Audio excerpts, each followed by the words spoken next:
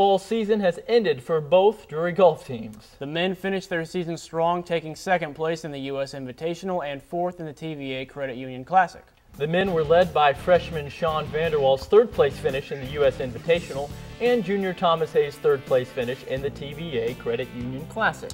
On the women's side, after finishing in the top three in their first three tournaments, the Lady Panther golf team placed 9th at the Oral Roberts Shootout and 6th at the Arkansas State Classic. The final round of the Arkansas State Classic was washed out, with Drury sophomores Katrina Choate and Aubrey Vaughn tied for 17th overall to lead the Panthers.